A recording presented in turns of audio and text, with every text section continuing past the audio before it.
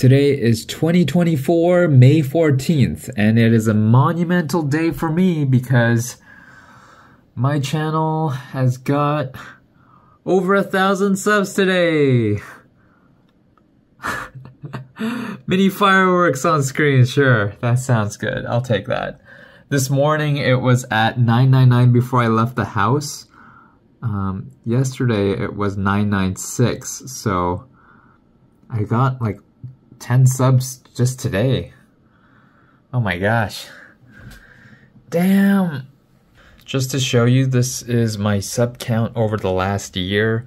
And as you can see, there are little spurts of growth. Oh, that was a big spurt for me. And then it's like a little staircase.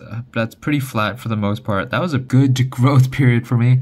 And it was flat for a long time while I did my daily vlogs here. Actually, this is the duration of my daily vlogs.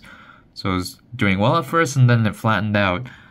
And then when I switched to non-daily vlogs, making videos every 2 days on topical things, and then the last 2 videos really pushed me from 916 to just 1,000 within 5 days.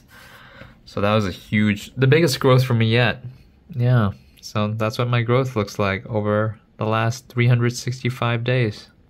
Do you know what percentage of people have 1,000 subscribers on YouTube? 8.86%. I'm in the top 10%, baby. If you're watching this, there is a good chance that you're one of my subscribers, so thank you for joining me on my journey. And I love reading my comment section, especially the ones that are not big hits, the ones that are just small videos.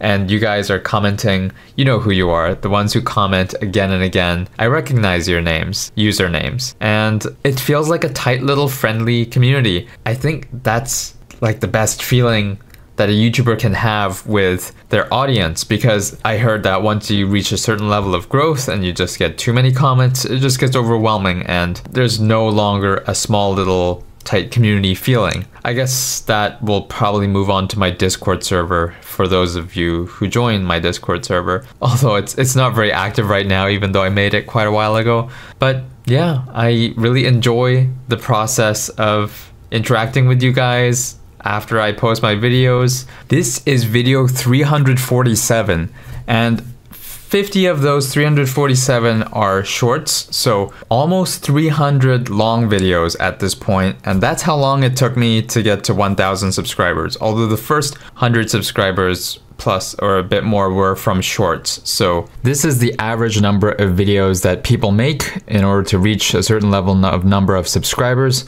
So the average for 1,000 subscribers is making 152 videos to get to that level. Now obviously I am about double that, or even more if you include 50 of my shorts. But yeah, about exactly double that in terms of the number of long videos.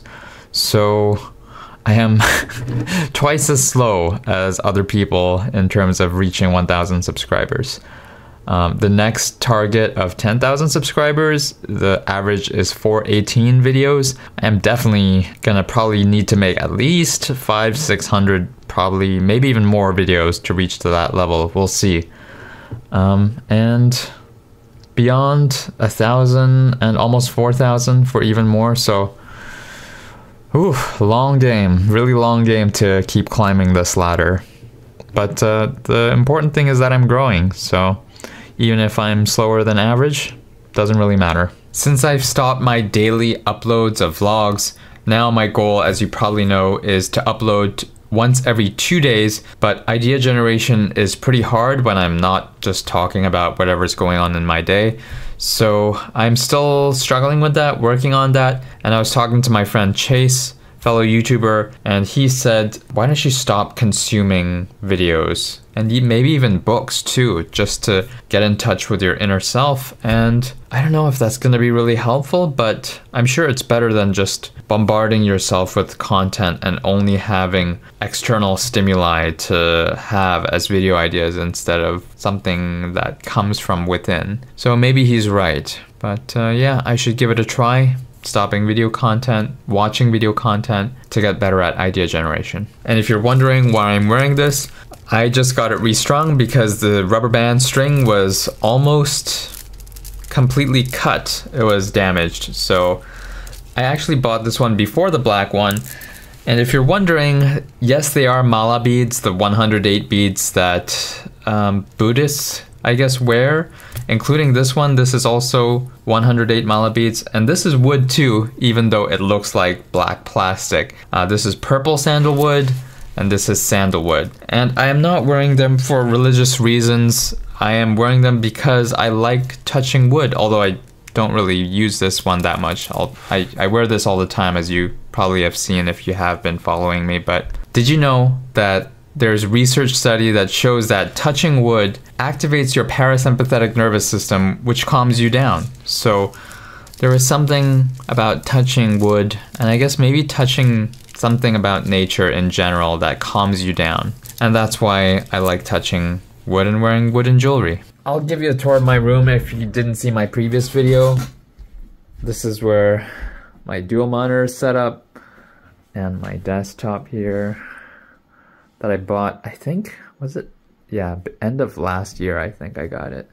My light alarm clock, bed. Don't judge, I just put my clothes that I'm gonna wear again. And there's my flute. It's been over a week since I played it and streamed it, but yeah, that's it. And in case you're curious of what light I'm using, I made a video review about it.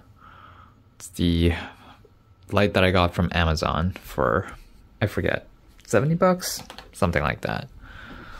So that's my filming setup. I usually do the curtains so that the light doesn't get in the way in the background. Well, I will see you in 2 days. 1% better every day, baby.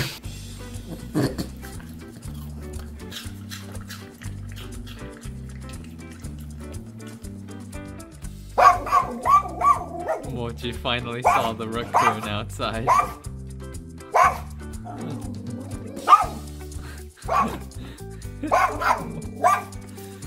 Mochi.